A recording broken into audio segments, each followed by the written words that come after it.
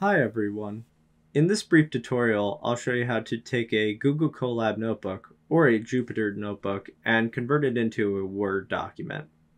The way that we'll do this is we'll use a package called Pandoc, and I've reviewed a few other packages and methods in order to convert a notebook into a Word document, and I found that Pandoc seemed to do the best job. What we need to do first is we need to install Pandoc into our current session and import it.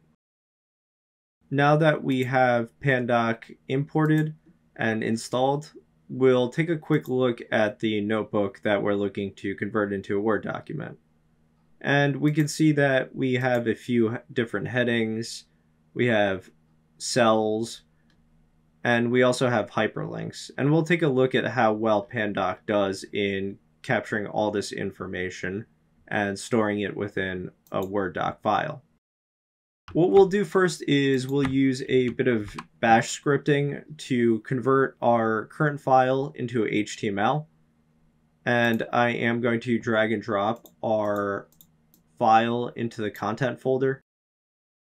And we can run this. And using nbconvert, it looks like we were successfully able to convert it into HTML format. Next, I'll copy the path for this. And using shell scripting again, I am going to convert the HTML file into a Word document. And we'll call on Pandoc. This -s, according to the Pandoc documentation, creates a standalone document. -o allows us to output the HTML file into a doc file or a Word doc file. And make sure whenever you're putting it in, you have the title of your file, and then you need to put the docs in order to export it to Word format. Let's run this.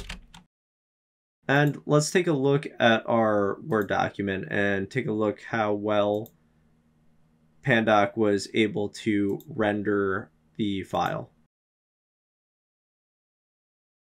And it does a pretty decent job.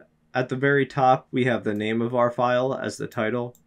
We have the markdown headings that are converted to Word document headings. We have all of the markdown text. We have our code cells here. And we even have the hyperlinks for all of our references.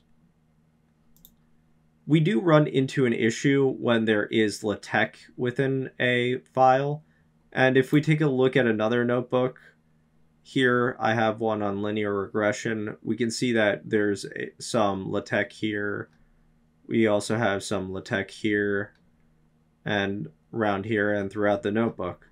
And we'll take a look at what happens when we try to convert it with Pandoc. Like before, I am going to convert the file into HTML format. Then I am going to export it into a Word doc format. And we'll drag and drop our file now. We have our file, but we can see that there are issues with the LaTeX formatting. And my understanding is that it's mostly Word, and Word has issue in translating LaTeX into its own native formula language. And if I look throughout, this should be a fraction, but it wasn't rendered that way. And none of the LaTeX was really rendered for this notebook, unfortunately.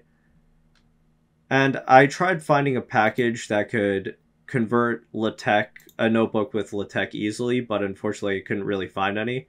I did find this website, Vertopal, that seems to do a decent job. That might be the best option instead of doing it through Python, is to use a external site like this. And we can take a look at what it would look like if I did that here. And we can see that the website did a bit of a better job than Pandoc. It looks like it might have converted this into an image. Still, some of the LaTeX hasn't been captured well here.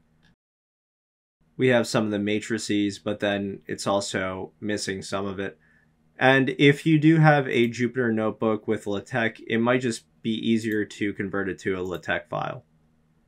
Thank you for watching. I hope that this was helpful. If you want to learn more about Pandoc, there are a bunch of different file types that Pandoc can work with.